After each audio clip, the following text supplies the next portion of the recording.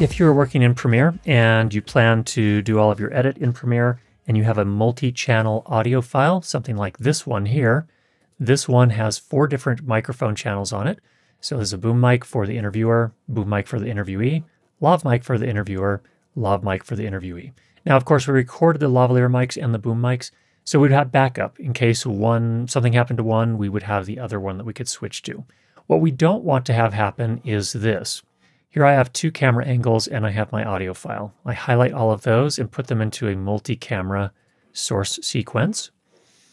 If I leave this set to adaptive and click OK, that creates my multi-camera source sequence. If I put that in the timeline here, here is the tragedy that happens.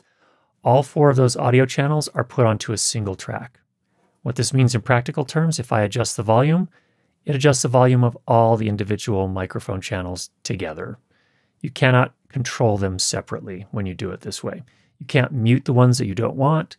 You can't delete the ones you don't want. It just becomes an absolute nightmare when it comes to editing and to mixing. So what do we want to do instead?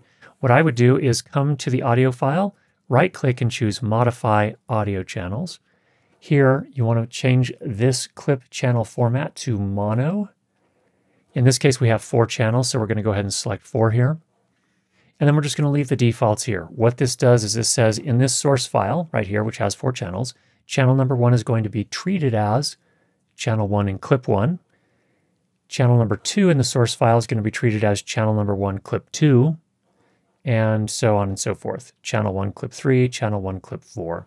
What this means is that if I click OK, let's do the same thing, highlight all of these, right-click, create multi-camera source sequence. We change this here to mono like we had in the modify dialog box before. Click OK. That creates our new sequence. Drop that over here. Now you can see each of our audio channels are on a separate track. What that means is I can mute the 2 lavalier tracks if I don't need those, for example, just like that and that.